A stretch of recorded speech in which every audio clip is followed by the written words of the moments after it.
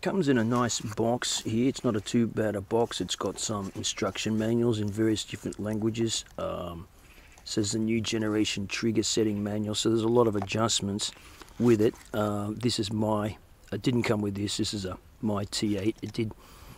There's a T8 adjusting wrench there. There's a specialist screwdriver for the iron sights. Little screwdriver for the iron sights. There's some parts here for the iron sights, extra parts, these are my Allen keys, but there's room for Allen keys in there. It also came with a brass barrel cleaning brush. Some people, this is obviously steel, this thing. I don't think that is brass, even though it's brass color, but the wire is probably brass. Some people say, you know, not to put these things inside the barrel. There's probably no need to be cleaning such a small barrel anyway. Certainly the barrel's hard and steel, and brass is much softer than steel, so I'm not too worried about that, but I won't be using that at the moment.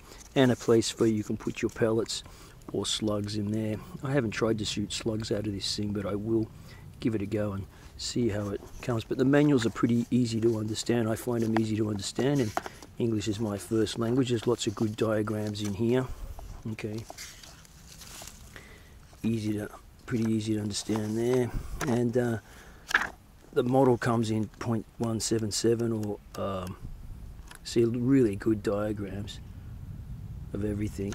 Yeah, so it's really detailed so for people that want to fiddle, it's great. Though of course you'll void your warranty if it's within warranty. But anyway, yeah, what to say?